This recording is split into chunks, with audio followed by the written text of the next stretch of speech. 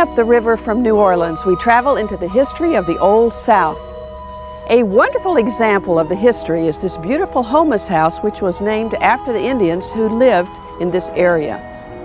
Begun in the early 19th century, it was completed in 1840. The imposing mansion with its two-story columns and galleries was the centerpiece of a sugar plantation comprising over 20,000 acres, the largest in North America at the time.